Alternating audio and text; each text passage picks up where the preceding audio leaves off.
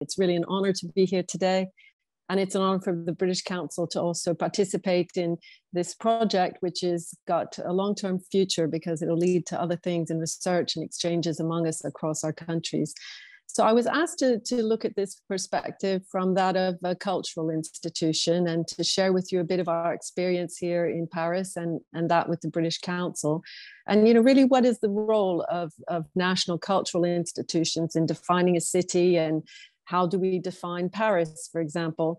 Well, I think one of the things is to start with, the British Council in France. Even though we're based in Paris, we're even more active across all of France. And we're an integral part of the cultural community. We develop English language skills, and many thousands of young people and adults across France every year are learning with our teachers teaching and teaching assistants in schools who are native speakers, and also bring that cultural aspect of to what they do. They bring it to life. We also support arts and cultural institutions with exchanges between our countries and between other countries in our network globally. We are present across 150 different countries, and we have face-to-face, online, hybrid ways that we do that. But I think one of the things that we're all trying to understand now is with the new ways of working, the new world. It's much more digital. How do the national cultural institutions like ours define cities and contribute to the cities and their national and global reputations? Well, first, I think it's how do we define culture? And we all have definitions, and I won't try to define the constructs the way some of the colleagues in academia might, but I think we do understand it as being something that is social. It's about the behavior and the norms and the knowledge and beliefs and the customs and the heritage that we have, and that's created through learning and through our exchanges with people, individuals, and groups. And we acquire it through that process. We create it together. So culture is something we co-create.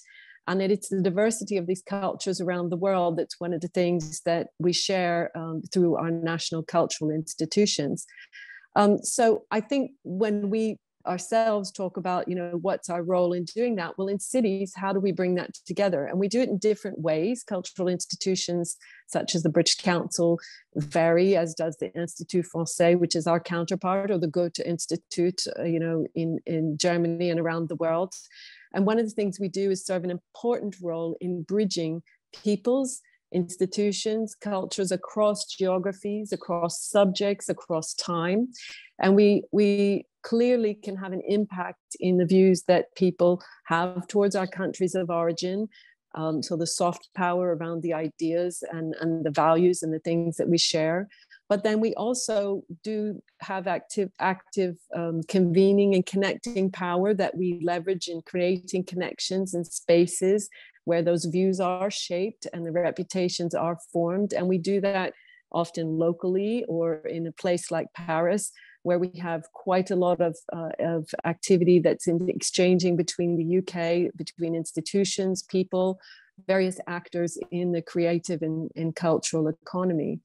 And so for a city, I think, and this is a reflection because I would have to ask the city what they actually think, but the presence and the activity of cultural institutions helps to really develop the relationships, the networks, the building of the human capital, I would say, that the knowledge capital that a city has, and those links between people and institutions ultimately create new alliances that build their economies. So I think other colleagues will discuss that a little bit later, but I think we have our role in shaping that, in playing the, sort of for the home country, playing out a strategy that works and that meets in time.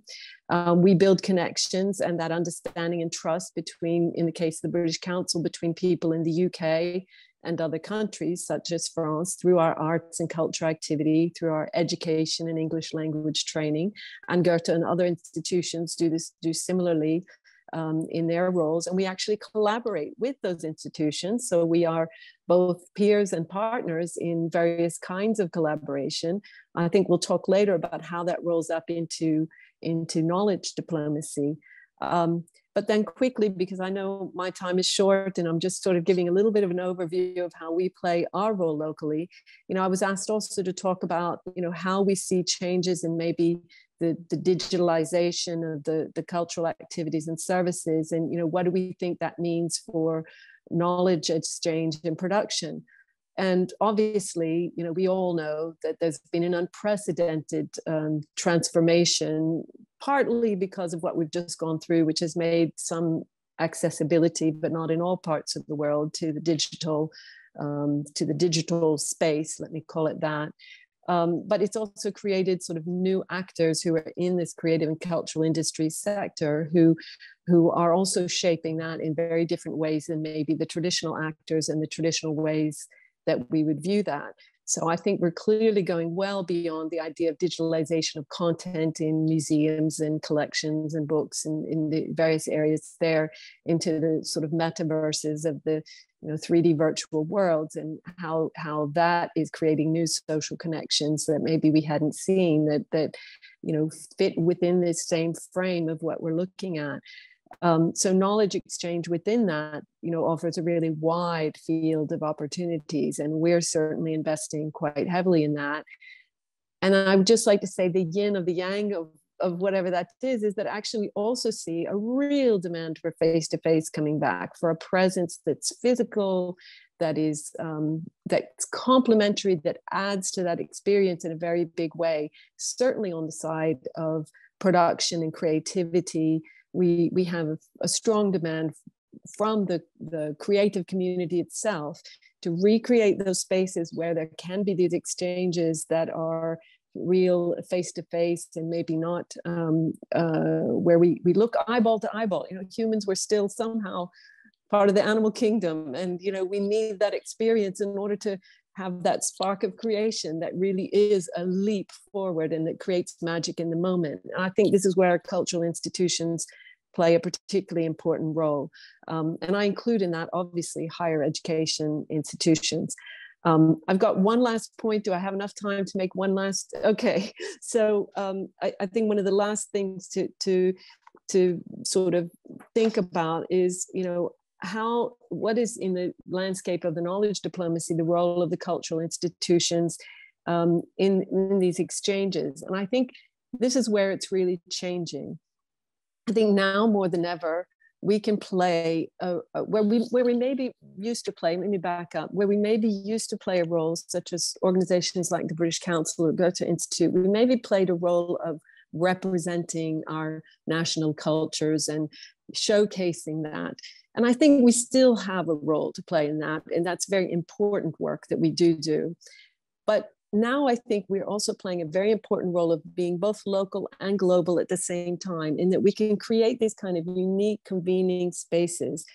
They may be virtual, they may be physical, and today we're happening to do this in virtual, but that we as actors, we can use that ability for us to bring together and create these bridges and to make connections, and we can sort of hold the space, if you will, where this kind of new cultural creation can occur. And that's a role for us that I think is more important today in the context of what we've all been through. Certainly, we also have a situation, those of us in the British context of the Brexit in the EU, and yet we have this long history. How do we create a convening space so that we can reinvent? I would say let's invent new. What will be the next chapter of this amazing cultural journey that we're on together? And that's a role that cultural institutions, we can play very, very well. And I'll leave it at that for the next part. Thank you so much, Anne. I think that's an incredibly rich start to our discussions. There's a lot that we'll return to within what you've just said. I mean, I know where to take us a little bit now. Patrick, can I turn to you? Yeah, thank you so much for inviting me today. I'm really honored to give you a little insight about the topic of cultural planning. Actually, I have to say one thing beforehand. Berlin is not the city where cultural planning is a huge topic, actually. Berlin is the cultural capital of Germany, at least, but it has grown very naturally. But for sure, cultural planning is a big topic all over Europe and also beyond, for sure. For example, United States, also South America. So it's a huge topic, and it's actually a great topic to talk about because it can show you very different developments. And since I'm working in many different countries, for me, it's always very good and nice to have these cultural plans because they sort of show me that even if countries and cultures are very different, at some points we are all discussing the same things. You know, we talk about diversity, visibility of culture, collaboration, especially against the backdrop of COVID-19. I've seen that so many people have grown together because they realized through the possibilities of the digital world that they actually working on very similar questions. So then we give you a little presentation in this case. One moment. Here we go. So actually, I'm from Berlin myself. I'm born here and I've lived in here almost my entire life. So I will come to Berlin a couple of times, but first of all, I got some questions from you, so I try to give my best to answer them. So first of all, what is cultural planning? It's all about, we've already heard the term of transformation. Cultural planning is actually a very big topic in many countries, as I said, because many cities, regions, even countries realize that they need to, you know, have a participatory process to further develop the cultural infrastructure, to make sure that culture is prospering. So and this process is accelerated through the COVID-19 crisis. So for example, in Germany, you can see now almost every big city even is trying to at least to get a cultural plan done. So it's actually about, I would say, defining a new cultural policy for cities, regions, or even countries for the 2020s. But very important, it's also a very great instrument to either gather knowledge and also to produce new knowledge, because together people, you know, find new ways of articulating themselves, to create new stories and to create new projects. So it's not only about, you know, showing existing infrastructures and topics and knowledge, it's also about creating new knowledge. And when we talk about cultural planning in 2022, it's actually about rolling plans. That means there's not like a strict plan and then you have like 10, 15 years to do it. It's more the beginning of a joint project, a joint conversation. When we look on cultural plans, I would say there are two main things we can focus on. One side is that the cultural sector is subject itself to change. For example, the whole topic of sustainability. So how can the production of culture be more sustainable, for example? How can cultural institutions regain customers after they have lost so many audiences, for example? And on the other side, cities are realizing more and more that culture is in fact a very important part for reflecting and transforming their cities and societies. So cultural planning is also focusing on the topics of relevance, visibility, inclusion, digitalization, and so on, as you all know. So cultural planning is really about creating joint knowledge, relevance, and development. And here are some, I would say, some buzzwords, some keywords when we talk about cultural development and city development. We can see that there are very big topics which are actually very important for all sectors of society. And cultural planning aims to give culture a bigger role in these processes. So for example, my own experience is, as soon as we have a cultural plan, culture is more visible in other sectors of city development, because then the other branches are realizing what culture wants to reach and how they can also integrate culture in their thinking. So for example, when we talk about the topic of sustainability or city marketing, or especially how we can integrate the inhabitants of a city into participatory processes, culture is playing a very big role. And cultural planning can help to show these potentials. So actually, I would say one of the biggest visions when we talk about cultural planning is at the end to have a sort of culture-based urban development. So where culture actually plays the most important role. I'll give you one example. Berlin has a big city development plan, but culture does not play a role in it, really. Even if I would say it's one of the most important topics for the city, it doesn't play a role because culture policy is not so visible. There's many activities, there's a lot of funding, a lot of institutions, but there's not this, I would say, this joint vision. So people from other branches could understand what culture in Berlin is all about, except that it's somehow important. So cultural planning can contribute to have a culture-based urban development process. So let me go, so don't use up so much time. So next question is, how do the main actors in cultural planning shape the national and global engagement of a city? First of all, as I said before, it's really about the visibility of culture in a city, or a visibility as a cultural city. So having a cultural plan is also a commitment. It shows that the city wants to play an important role in cultural development in a country or even beyond. But it also states that culture is important for the city itself. So the people who are actually involved in these planning processes are the people from the policy-making sector, from the administration, but first of all, and most of all, and the most important are surely the people from the cultural institutions, the artists themselves. So when they come together and create a plan, they sort of get ambassadors, not only for their own institutions, but they're getting ambassadors for their art scene in their city or region. So actually, these people have a very important role in building up networks, not only locally, but also, best case, internationally. So just to give you one example, we did a cultural plan for the city of Nuremberg, and we analyzed the networks of the artists and cultural institutions. And here you can see the network of the cultural institutions globally. So they're very strongly connected all over the planet. And Nuremberg is a city with 600,000 inhabitants. So it's not the biggest city in Germany, but surely culture-wise an important one. But you can see they're very strongly connected already. So the cultural planning process helped to make that visible. And the other picture you can see below is the network in the region.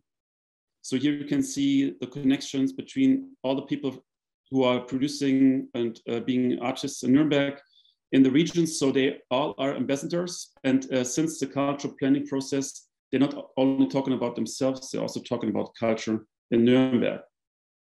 And here are some more examples also from my own work. This is actually a process for the Goethe Institut in Ukraine. Since 2014, we developed a decentralized cultural planning initiative to decentralize culture in Ukraine. And as a consequence out of this planning process, we now have a team of trainers, 20 trainers from Ukraine, who are actually helping people in small communities to make their own cultural planning process happening, for example. So people from one process are now helping people in other processes. So every small and mid-sized city in Ukraine can have their own cultural plan. So it's more easy for them to follow their strategic goals. So that's one example. And then let's go to Berlin. As I said, there's not this big plan in Berlin, but surely there are many micro plans and things are happening. And I would say in Berlin, we have all these big institutions, but the really interesting places are, I would say, the interspaces. Like, for example, the small theater in Kreuzberg. It's one of the most leading theaters in post-migrant theater, for example, which plays, for me, as a Berliner, an even more important role than the big cultural institutions. And also, and very important, I would say, planning approach we can see now is that we have more and more institutions or places who call themselves third spaces. Like, as you know, people have their work and they maybe have their school and also they have their home. And this is a place they also can stay at and have a good time. And this is actually one of my own projects. This is the Hangar 1 in Berlin-Tempelhof Airport. As you know, this airport is closed and it's the biggest open field in the city worldwide. And the hangar is still used, in this case, also as a sports place, but we also contributed cultural initiatives. In this case, you can see an orchestra from Denmark playing on the basketball court, and it actually helped many people to find ways to get access to culture who have not been in contact with culture before. So it's not about the big plans; it's also about smaller plans. Helping certain institutions to have goals and further developments concerning cultural planning. So let me come to the finish line almost. So it is really helpful to view view the activities of these actors through the lens of knowledge diplomacy. These cultural plans can help to understand the culture of a city better. As I said before, it's not only about building up or showing knowledge, it's also about creating new knowledge. And it also helps to collaborate beyond the city borders, for example. And very important is it just helps to understand the structures, the questions, and also see some answers. And it helps to foster international developments. As I said myself, I'm working in very different countries in the meantime, and being from the cultural planning field helped me very much to get competencies to understand each other much better than before. So it really contributes to knowledge development. And to finish this up, I created a picture with a colleague of mine. Actually, it was based what could be like the future culture manager.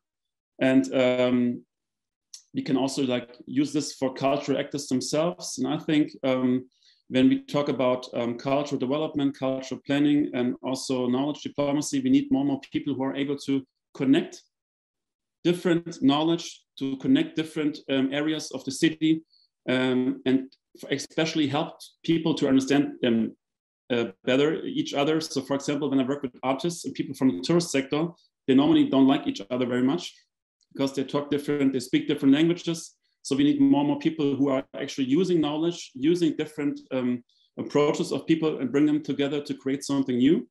And that's something which cultural planning can help at least to reach this goal. And what lessons can be learned?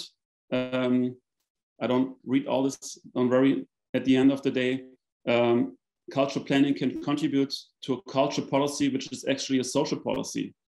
And that makes culture more interconnected and in best case, also more powerful to contribute to a city development. So thank you very much for your attention. And I'm looking forward to our discussions later on. Thank you very much, Patrick. I think we can begin to see the points of connection, but also the points of difference between our comparator cities. John, I'm going to turn to you now to give us the perspective from London. Thank you, Jo, and good afternoon, or guten Tag, or bonjour, or whatever we should say. Of course, one of the easy things about having English as your mother tongue is that it makes all kinds of diplomacy much easier, because we now live in a world where we expect everybody will speak English, which is both to our advantage and our great disadvantage, because we remain even more culturally isolated than you might suspect post-Brexit. Anyway, we won't get into that one. But Patrick, I'm so interested in what you said, because in London, culture is absolutely central to the way the city is run. 80% of visitors who come to London, including people who come for work, say that one of the main reason they come to the city is because of its cultural life. And the creative industries, as we define them, constitute 15% of employment in the city and generate around 60 billion euros gross value added each year. So it's a crucial part of the city's identity and its economy. So I sit on the Mayor's Cultural Leadership Board, but I also sit on the Economic Planning Board, because we see that these two things have to be integrated. And we have, I mean, as you were talking, I get my 150-page cultural strategy for London. The idea being that in the same way that we have long-term transport planning, housing planning, we need to have long-term culture planning. So one of the elements of that is a culture map of London, which includes pubs, open spaces, clubs, playgrounds. And then aside that, we run a thing called the Culture at Risk Office, so that when public spaces and civic spaces, and particularly during lockdown, clubs and pubs who are in danger of closing down, they can apply to the Culture at Risk Office for support, because we want to sustain the dynamic life of the city. And as part of that, in the cultural strategy, I won't go on about it at great length, but 4 strands. One is that culture should be accessible for everybody. Secondly, that the physical facilities, as I was talking about a moment ago, need to be protected. Thirdly, that we need to be thinking about the skills and jobs of the future that are culture related.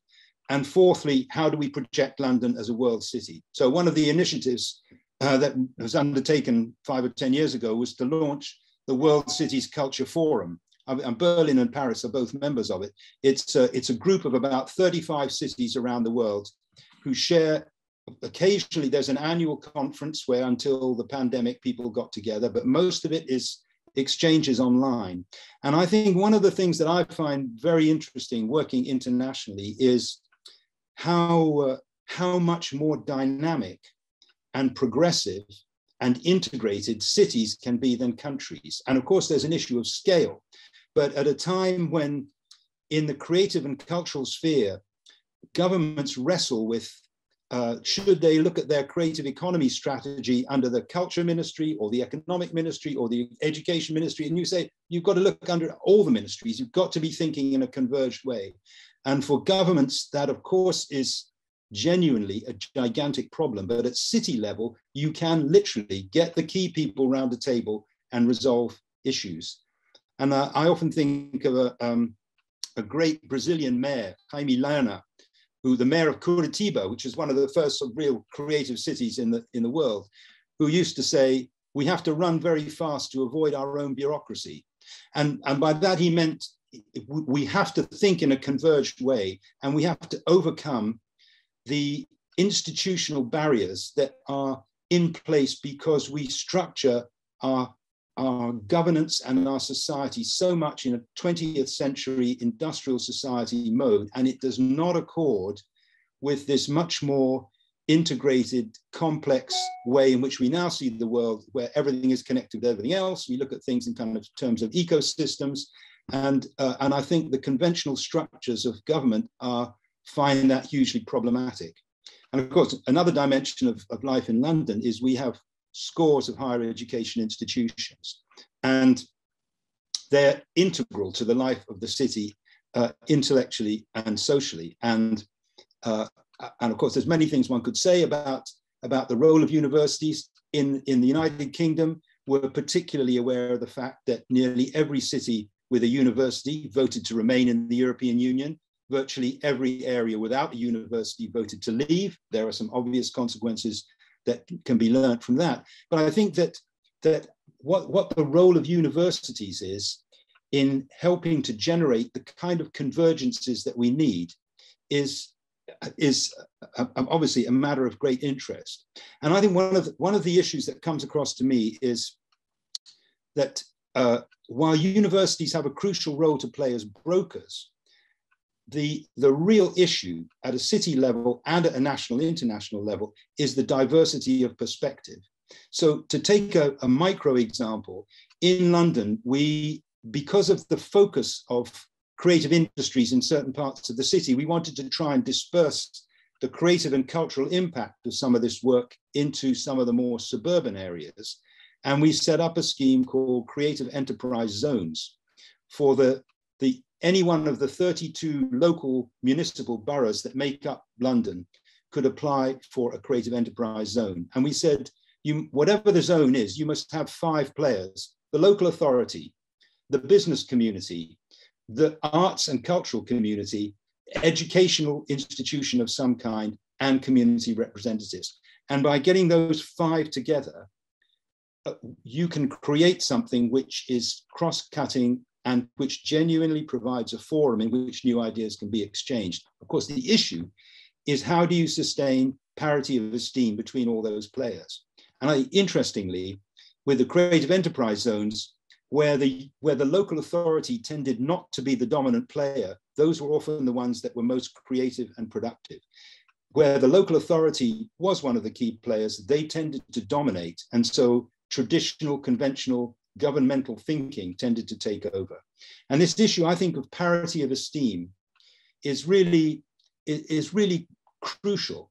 And I'm put in mind of what I think is a wonderful initiative in Indonesia called the Indonesian Creative Cities Network, which started in Bandung, which is, in a sense, one of the cultural capitals of Indonesia. But there are now over 200 cities in Indonesia that sign up to the principles of being creative cities. And the thing that I found interesting about this is that the philosophy behind this is driven by 2 universities in Bandung. So it very much comes out of the academic world. And their starting point was to be a creative city. And by that, they mean a city where the citizens are engaged in the cultural life of the city, and also where there is a dynamic creative economy. They said, you need to have government, you need to have business, you need to have community, and you need to have academia.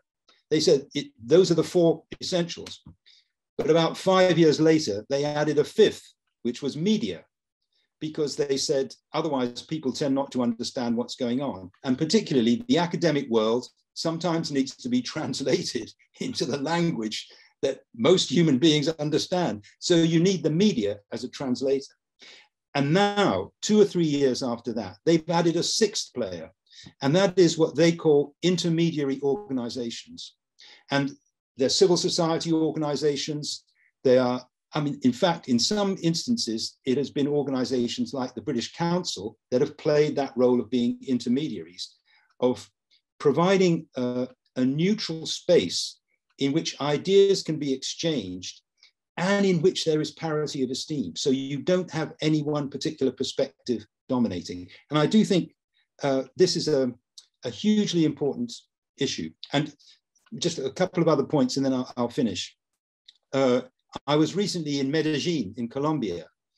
And I'm sure, you know, Medellin was the kind of cocaine capital of the world. And in a city of 1.5 million people, they were having literally 10 or 15 murders every day. And the mayor said, what are we going to do about this?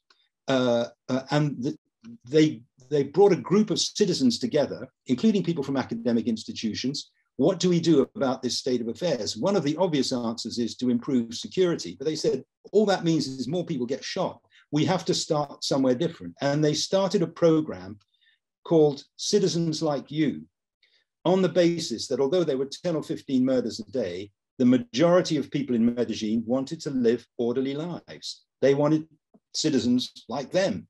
And they said, we are going to reinvigorate the city by treating people as responsible citizens.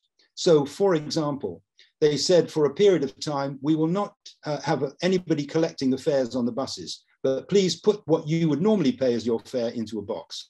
They got 90% of their normal income generated through that process. Absolutely extraordinary. The second idea was, let's start a little book exchange in every metro station. You can take any book you want from the book exchange, but you must put a book in place.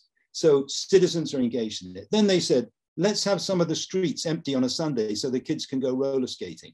Then they said, let's have some cycle races around the city. And they slowly repopulated the city, not by starting with the security issue, but by starting with some real lateral thinking. And I think it's only by bringing a diversity of perspectives that you can get those kind of really imaginative solutions. And while the universities can bring a variety of perspectives of expertise, it's not necessarily the real diversity of different kinds of knowledge and different kinds of engagement that we need.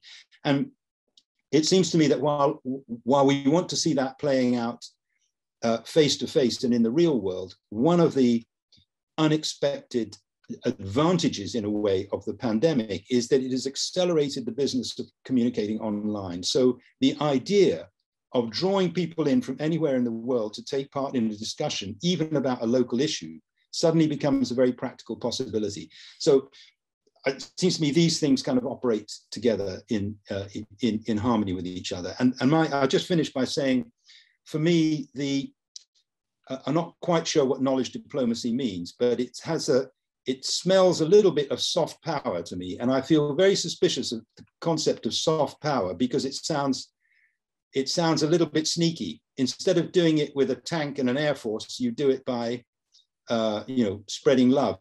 Fine, but actually the crucial point seems to me that there has to be this parity of esteem. And Dr. Rowan Williams, who was the Archbishop of Canterbury here in the UK until recently, said, instead of talking about cultural relations, which is a process, we should talk about mutual enrichment, which is what lies behind the process. And I think seeing knowledge diplomacy as a process of mutual enrichment, where by bringing together a variety of different perspectives and really trying to construct in a neutral forum where there is parity of esteem, that is where some of the most interesting ideas come from. And those are ideas which may be applicable in a very local context, but nearly all these great ideas that are applicable in a local context, if they're really worth something, they also have universal applicability. And that's why having these kind of city-to-city exchanges is hugely important. So that's me for now. Thank you. Thank you so much to all of you. Thank you, John. Thank you, Anne. Thank you, Patrick. So I'm going to just open up some of the issues now that came up in your presentations, broader issues where there are points of connection and indeed tension. And just to encourage the audience, please use the Q&A. I can see some questions already coming in, and a reminder that we're recording this event too. So I mean, it's a natural place to start to think about the pandemic. I mean, that's where a lot of the culture has been sitting or on pause, on hold for the last 2 years. And I'd like, you've each touched on it in slightly different ways, both in terms of the opportunities and the challenges that the pandemic faced. But I wonder whether I might invite you to think about recovery.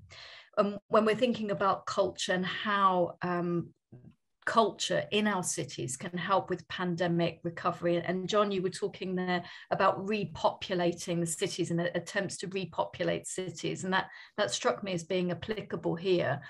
How do we reinvent culture in our cities in the light of the pandemic, taking the best of it, but also recognizing what it's taught us and how we might rebuild? John, shall I come to you first, as you touched on this just at the end and thinking about repopulation? It just struck me as something that might be applicable here. Thank you, Jo. Well, I think an immediate response to that, and this may be a very particular issue in London, but what we're worried about what happens to our high streets, our shopping streets, because of the move to online retail, which in the UK has been particularly, I mean, I think even more than most other countries in Europe, it's been particularly acute. And so repurposing what our public streets are for is important. And one of the interesting things is that some survey work demonstrates that we think people go to the shopping street to shop, but actually they very often go for all kinds of social and leisure and cultural purposes and just to kind of hang out. One of the initiatives that we've got going in London is a little scheme employing 50 artists to work with streets of shops to think about how they can reanimate and regenerate what they're doing. Of course, in Paris, you've got this, I think, fascinating idea of the 15-minute city that Anne Hidalgo has been promulgating. And in a way, of course, the pandemic literally imposed a 15-minute city on many of us. So I think this thing of maybe rethinking cities in quite a radical way, and it's not coincidental that this idea of in London of thinking, as well as having a 20-year plan for transport, we need to have a 20-year plan for culture.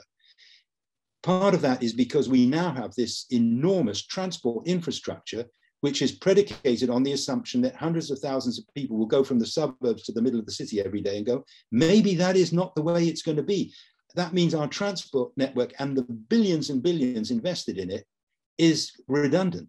But we have to rethink these things in terms of physical planning with conceptual planning, if you like, and cultural use. They have to be integrated. So it does seem to me that although there is a rush to get back to normal, it's also a great opportunity to be thinking rather more fundamentally what cities might be looking like in 10 or 15 or 20 years. And interestingly, in the City of London, the Corporation of London, you know, the square mile, as we call it, in the heart of the city, has, for all kinds of arcane and bizarre historical reasons, has got its own governmental structure.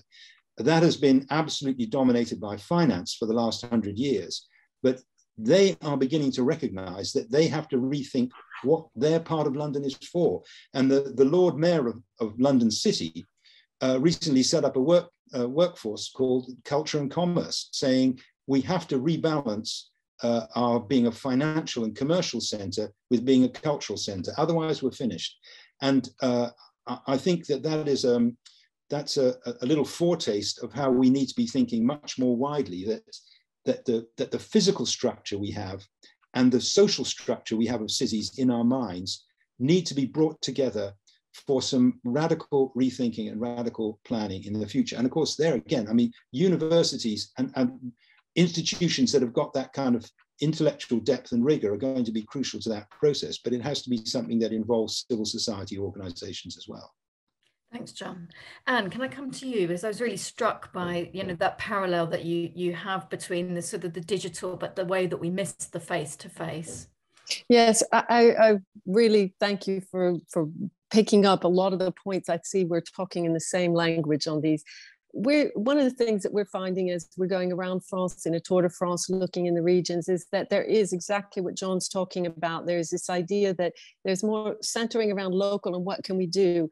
And we see that across the different regions in France, with cities reconnecting and connecting differently, and saying, you know, we don't need to have all of the cultural policy coming out of Paris, for example, that we should really be doing some things here much more dynamically. And there's also I think a drive for learning and doing. So in other words, reaching out to these communities where maybe the traditional cultural institutions have been seen as not being accessible, and to really get them engaged, young people and others who wouldn't see themselves as part of an audience, to get them actually engaged with the doing, which then connects them with the idea of you know, sort of that they're part of those cultural landscapes too. And I think that's one of the big drives. We see also in education sector.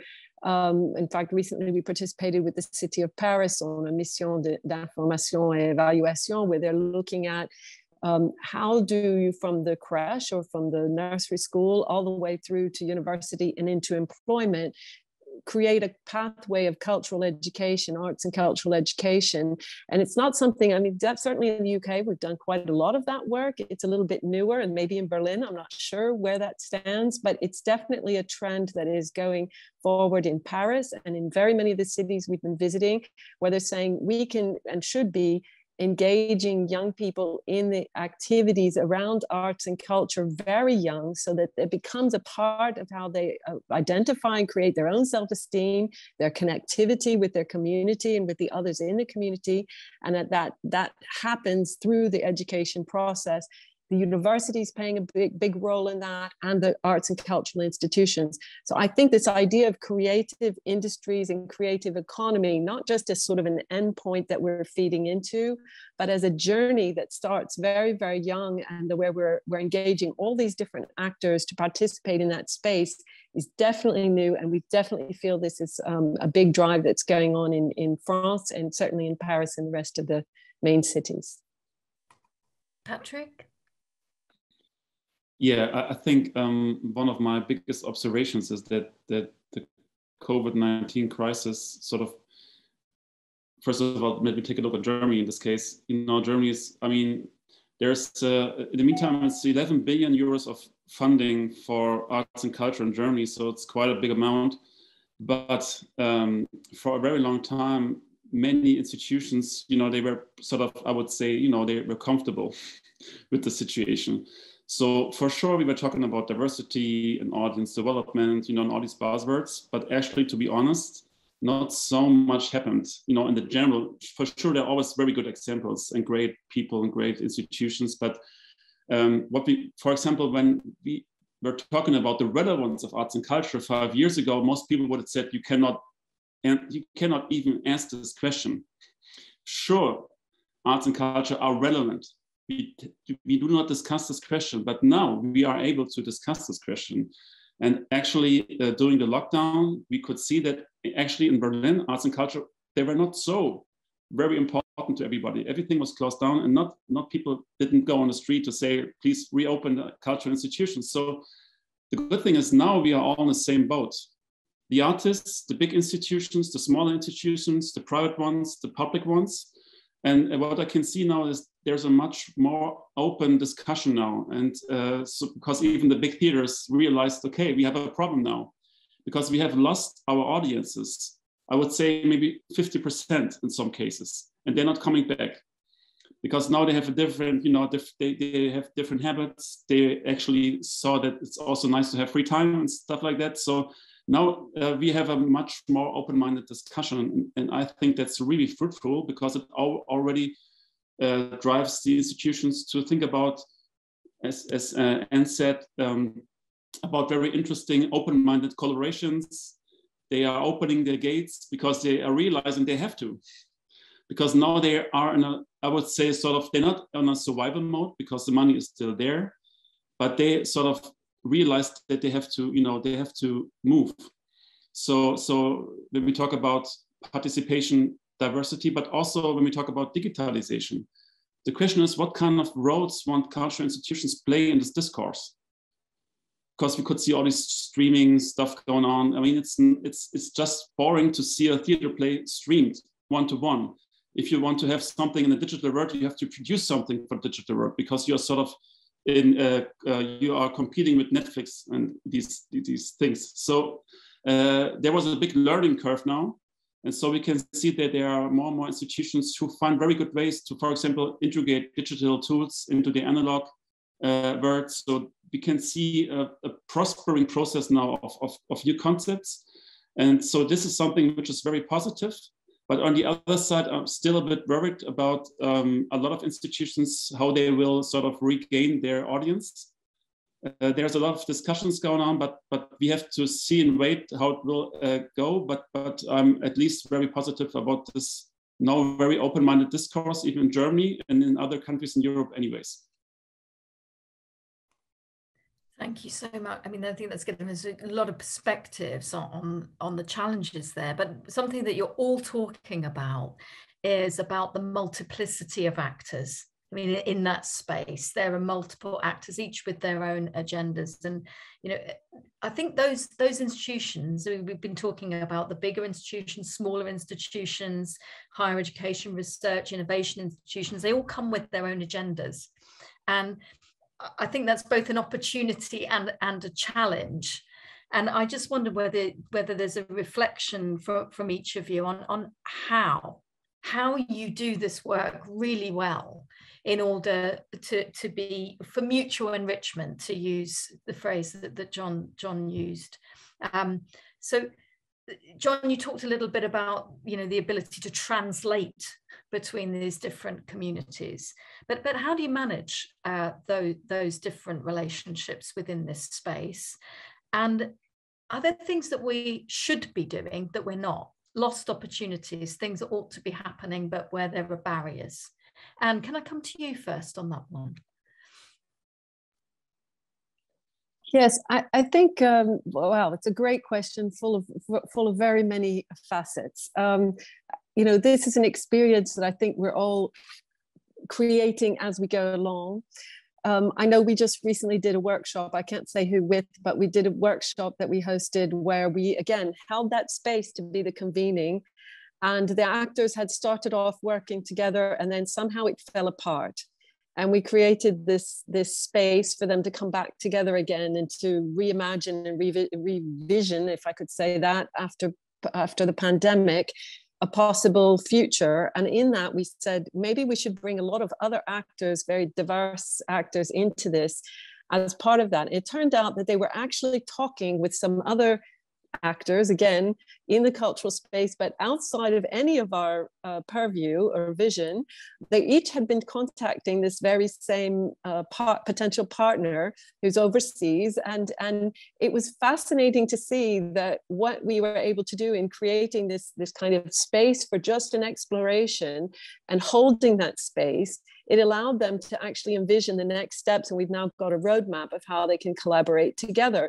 So I think part of what we need are the really good facilitators, the really good what was I think described as these intermediaries. I think some of the calls, the open calls that are going on now that are being held, British Council, we've done some that have been very interesting, and most of the cultural ministries are doing these things.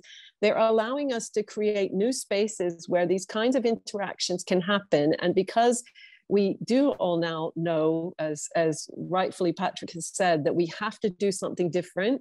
We're looking for the best practices. We're looking for the ways that others have done it. And that shared learning we're using to project ourselves into the new creative spaces, the new creative collaborations. And I think a lot of even new events. I was talking the other day, because we have the Paris Olympics coming in 2024 and the Cultural Olympiad that's being worked up, around that frame, that allows you to sort of throw out the rule book. You can use it as the excuse, if you will, to do a pilot of something that maybe is outside of the usual organized cloisonné or silos. And that rang a bell. We can use that because it's a pilot. So giving some anchors that allow us to do things out of the box with some new set of collaborators, and then the facilitation that can come with some really talented people that are around to put that together. I think that's a new recipe, if we could say that, for this launching ourselves forward into the planning that all of us are trying to do at this time. Patrick, I mean, presumably you've got without that kind of top-down approach, you've got a bit more of that space that Anne's just described, or is it a different kind of challenge? No, actually, yeah, I think as Anne already said, we need, maybe we need like two different kinds of arenas. Surely when I talked about cultural planning, even if it's participatory, it is a set frame, it's a clear goal. People are coming together, also universities, to talk about the vision of cultural development. But I'm sure that we need more and more these, I would say, areas of exchange where we don't have to follow up goals all the time. Because, in these settings, you always have to sort of fulfill a mission, accomplish a mission, you have to produce something. And for example, I give you one it was a really nice experience myself. When the Goethe Institut in Damascus had to close, 2 years later, the Goethe Institut opened a so-called Goethe Institut in exile in Berlin for 1 month. It was like an open pop-up space for 1 month. And I was able to facilitate one workshop, which had no goal at all. And the great thing was that there came very different people together. I would say about 30 to 35 people from very different backgrounds, university background, individuals, artists. And actually there was I have facilitated probably hundreds of workshops, and it was one of the most, I would say, impactful workshop for myself, because we came up with so interesting topics and new ideas. And so I think what we need, beside these, very formal participatory arenas, we need also more time. We all don't have mostly to come together and to discuss all these questions. We don't have any answers sometimes. So I think that's maybe also one thing which I can see slightly coming more and more to the digital space, because you don't have to travel so much. That I participated in some, I would say, web talks, the web exchanges, who went in a similar direction, because some of them are really nonsense. It's just a waste of time. But sometimes you have really, really good formats where we meet people you would never meet normally. So I still hope that the digital world gives us, in this case, maybe a new opportunity to have these arenas, because it's just more easy to come together this way, even if it's not the same to meet physically. Thanks, Patrick. John? Oh, you're mute, John. I was struck by what Patrick was saying about this sort of open-ended with the new possibilities. And it reminds me when the National Theatre in London began to put some of its plays out on television with a program called NT Live. It wasn't on live television, but they were made digitally available and could be screened in cinemas and so on. There was a piece of research which, to the absolute fury of many people in theatre, came to the conclusion that the emotional intensity of the experience for people watching the screen version was often much greater than for people watching the live version. This, you know, defied all the traditional canons of great art, but actually that's what people said. And it made the National Theatre think quite hard about some of the things that it does. And so I think, you know, and in the same way that, you know, everybody, when television came along, everybody prophesied the death of cinema. You know, cinema is still with us and will be with us because it's a different kind of experience and people want a variety of different experiences, and these things can kind of feed each other. And I just was also thinking, there's an art centre in London called Battersea Arts Centre, very creative, innovative arts centre. And their mission statement used to be inventing the future of theatre. That was their purpose. But partly because of all the changes that have been going on in the last couple of years, their new mission statement is to inspire people to take creative risks to shape their own future. Wow. I mean, a completely different purpose, but it still has theatre and the arts absolutely at its core. But they realize they need to reinterpret what they're doing. And I think if anything has happened during the lockdown, it's that the importance of culture and cultural activity in being the kind of the basic infrastructure that holds society together has become much more apparent. And if anything, it means that these discussions in terms of public policy are more important than they were before. And that terrifying as they may be, because as you were saying, Patrick, you know, you doing work where you're not quite sure what the goal is both energizing and terrifying. But I mean, maybe that's where we're at. And we just need to explore that and see where we go and what's going to be the mixture of the kind of virtual and online and the kind of real life, and how people, not only how people experience that, but also in very practical terms, how arts and cultural institutions are going to survive commercially in that environment in which the way people engage with it are so radically different. I'm going to start pulling in some of the points coming through the Q&A now. And it strikes me that there's a sort of cluster of questions that are coming around this notion of diplomacy and culture and its relationship with diplomacy and knowledge diplomacy.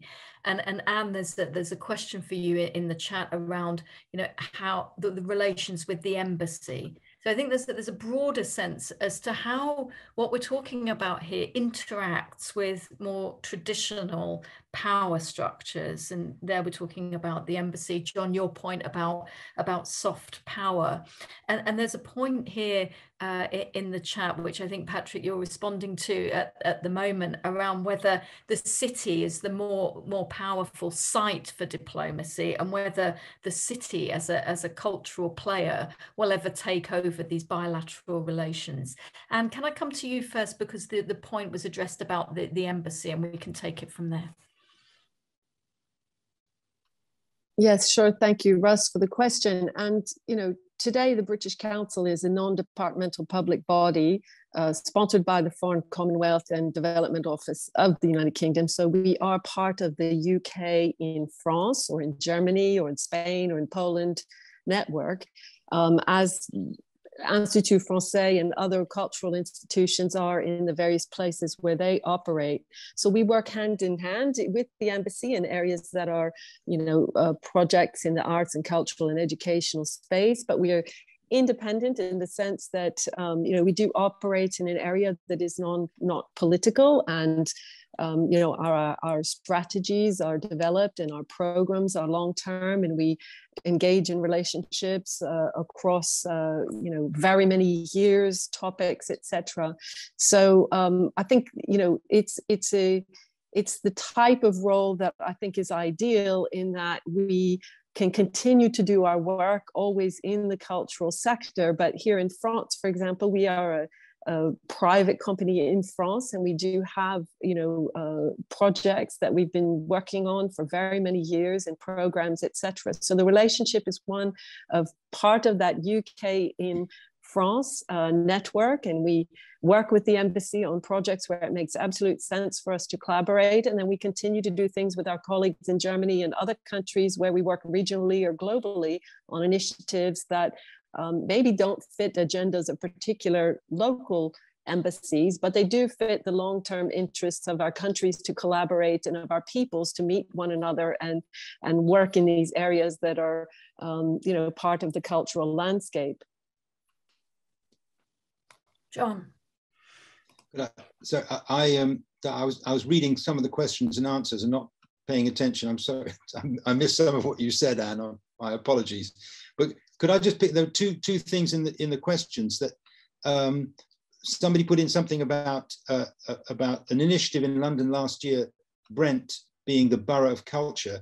There are 32 boroughs in London, and we thought because London is so enormous, to have a city of culture program would be impossible. So we, through the mayor's office, we suggested that boroughs could compete to be the borough of culture.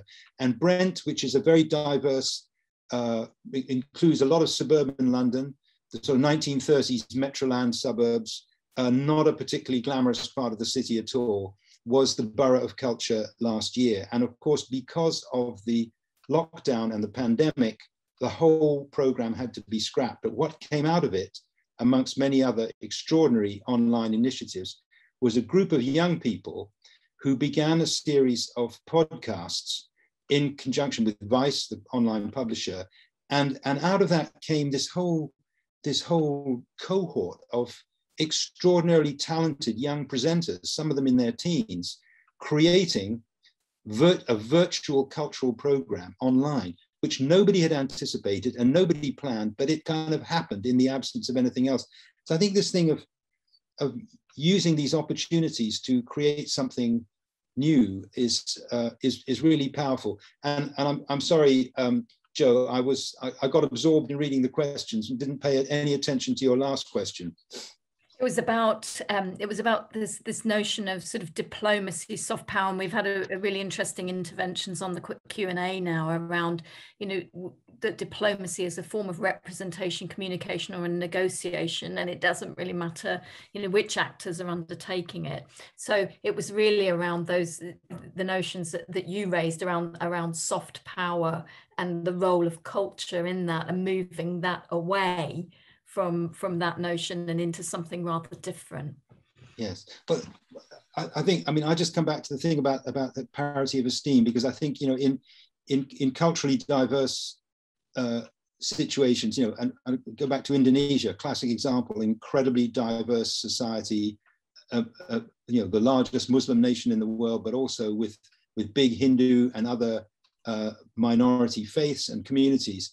Actually, the cultural and creative space offers a neutral point in which there can be a kind of diplomacy which is not based on trying to beat the other person in argument or convince them that you're right, but to genuinely exchange ideas.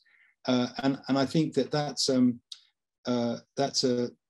hugely important issue to have that kind of parity of respect. And the guy who used to run the Arts and Humanities Research Council in the UK used to say, I'm all in favor of multidisciplinarity, but to be multidisciplinary, you have to have disciplines.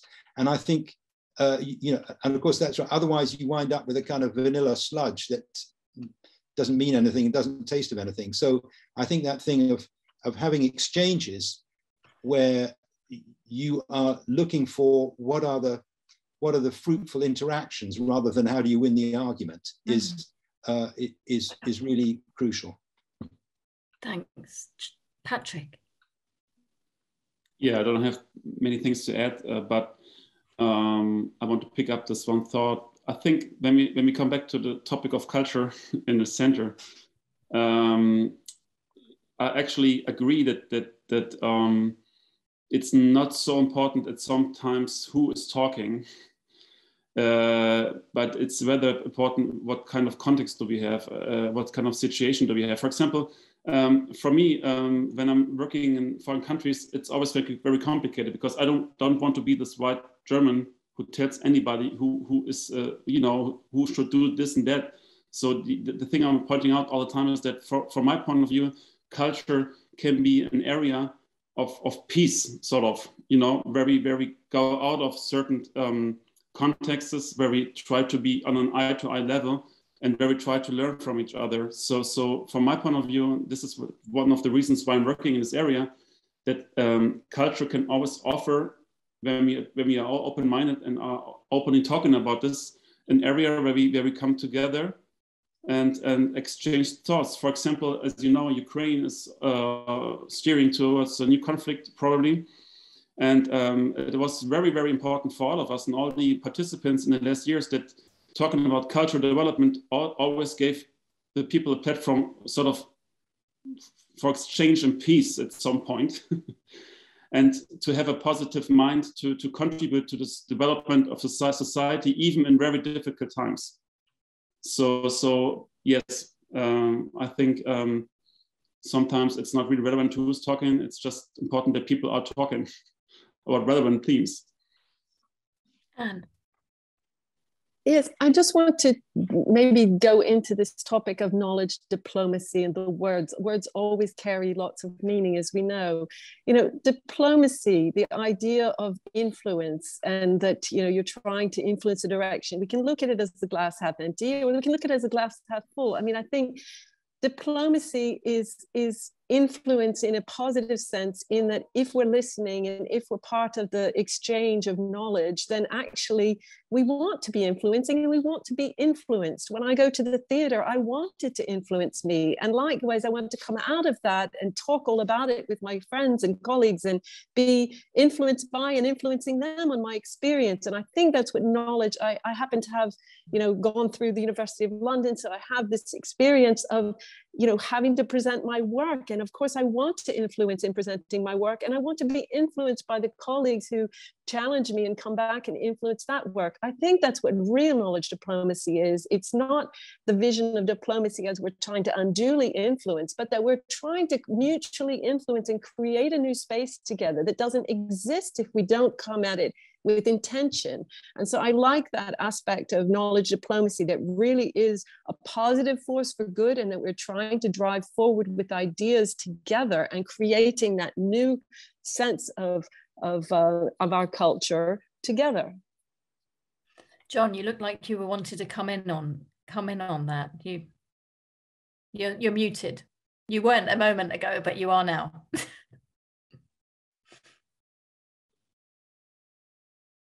And again. And again. Still, John. Still muted. I'm still. Oh. There we go. You're on. Okay, now I'm on. Okay, third time lucky. I wanted to say touche to Anne, because I mean, she's absolutely right to make that point, that actually, of course, this is about changing minds and not simply people retain their positions. And it reminds me, Yo-Yo Ma, the great Chinese-American cellist, who in the most wonderful kind of fusion orchestra, if I can put it like that, says, creativity happens where cultures overlap. And I think, that's a really nice way of putting it. But I also wanted to pick up, there's a point that's come up in the chat. Will global cities like London, Paris, and Berlin ever become more powerful and influential than states? I think, the answer is, in some ways, yes, because after all, culture is a dangerous thing to say, but culture has always come out of cities. I mean, it's cities that have created most of a lot of cultural activity throughout history. And the thing that interests me is how often cities are more progressive than national governments. And if you think, the mayor of Budapest, extraordinary guy, pitched up in London recently, and he said, how can you help us create an alliance of progressive cities? He said, yeah, we are in Hungary with Viktor Orban running the country. But the mayor of Budapest is on a very, very different agenda. And he was, in conversation with the mayor in Warsaw, the mayor in Prague, and so on.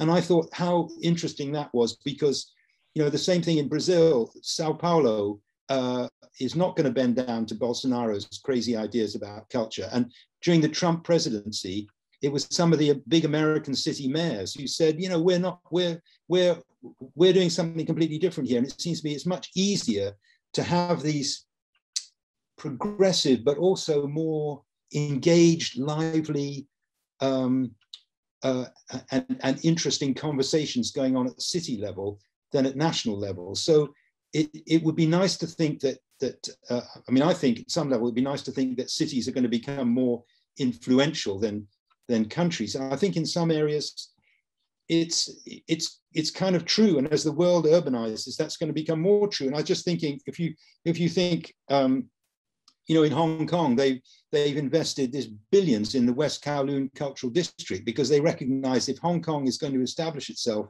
as a world leading city, still, it has to have a strong cultural offer. And in the UAE, they built this incredible cultural complex on Saadiyat Island because they say, you know, we want this to be a cultural center because that's how we establish its seriousness in the world. And these are things that are happening at a city level rather than a kind of national level. And I do think that's I mean, that is fascinating. And the fact that I often think, you know, a politician visiting another country 40 years ago would be taken to see a steelworks or a car factory or something. Now they're taken to the new opera house or the new museum or the new, you know, that is what comes to represent power. Yeah, I'm going to come back, John, I'm just going to hold you on that point for a second. I'm going to come back to this relationship between local, national, international in a second. But I think there's just one thing I'd like to sort of slightly pick up on from the UK context, and that's the position of London within that national scene. And, you know, the city as driver of culture, of course, with levelling up in the UK, that creates a certain tension. And I just wondered whether you wanted to reflect on that. Well, it's a huge problem, and it's one which I have to say the present mayor of London is acutely aware of that, and has a group of all the other big metro city mayors in the UK to say, how do we try with the powers that they have as mayors to try and, as he puts it, defuse the animus against London. Which is very powerful because our country has become massively over-centralized to the huge disadvantage of the country as a whole. And of course, it's about the economic power balance. It's about the transport infrastructure.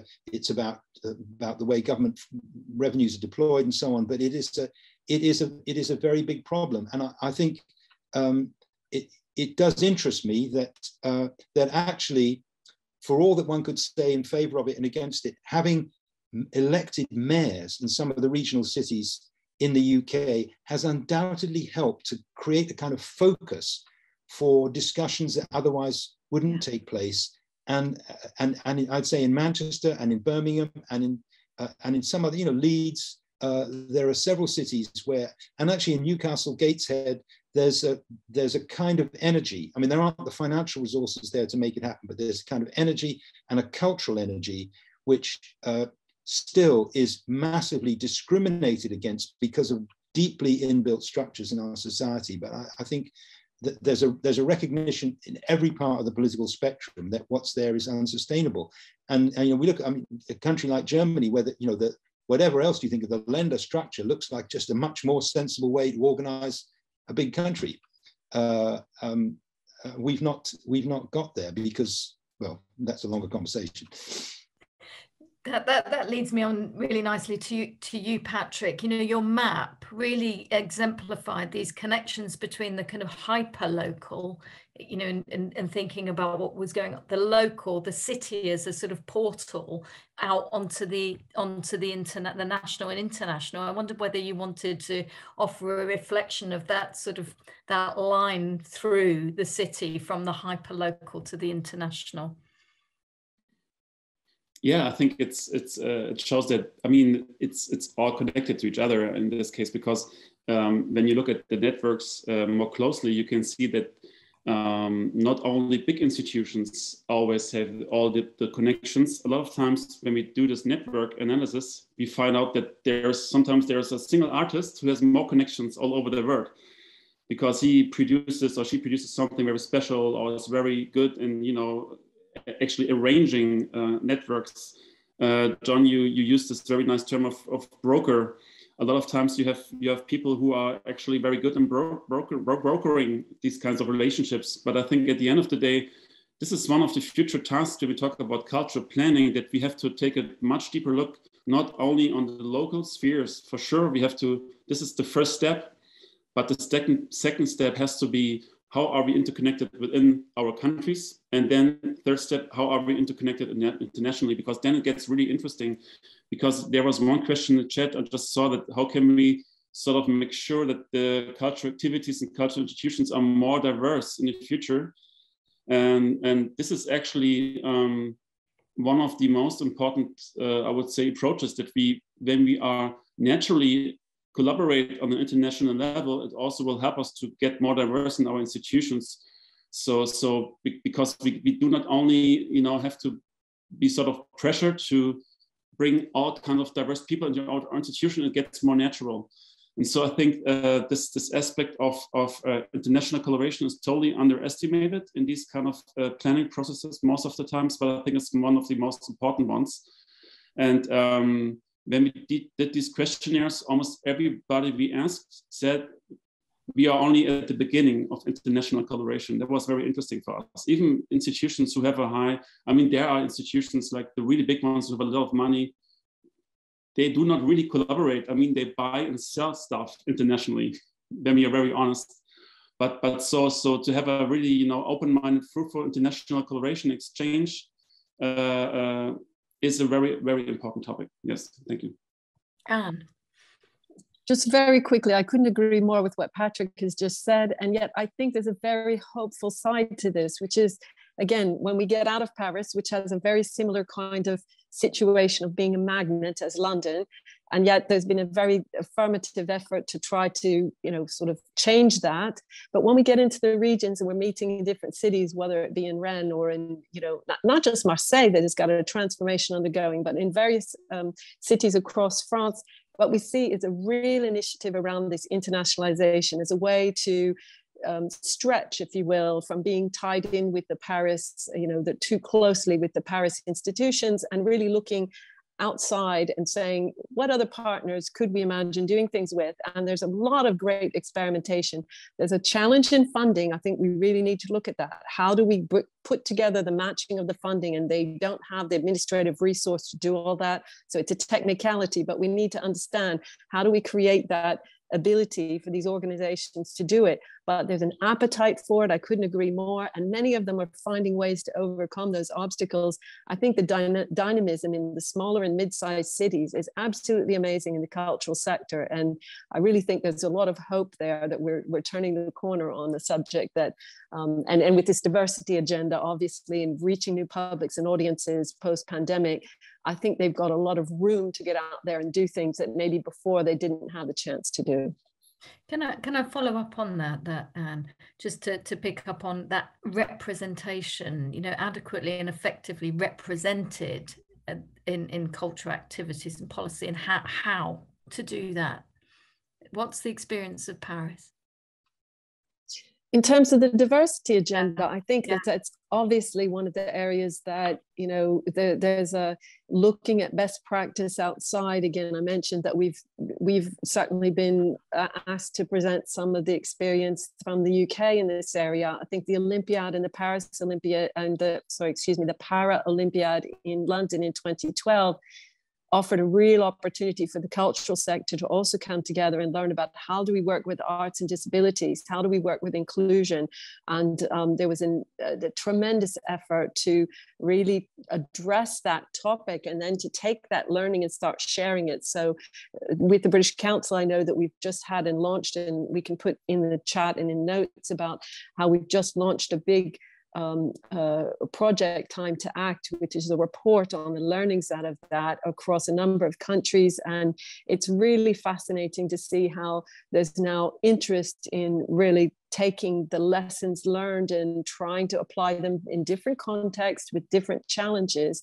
But I think there's a lot of openness for that now. And again, of course, we're all inheriting a situation that is now no longer sustainable and no longer desirable. So, but how do you make it still with the qualitative, standards that are in the sector? How do we actually do that? And I think a lot of institutions, I'll just mention another one, which is Maison La Danse in Lyon, which has taken a very important initiative to reach out to different communities and expand their audiences and get young people coming into the dance sector. And the directrice of the Paris 2024 Olympiad, Dominique Yarvieux, has just been announced after leaving Paris, as for leaving Maison La Danse. She'll be heading the culture sector for the Paris 2024 Olympiad. So I think we're seeing the recognition of what people are doing in region that is expanding this and coming into the Paris landscape as well. John, you wanted to come in, yeah.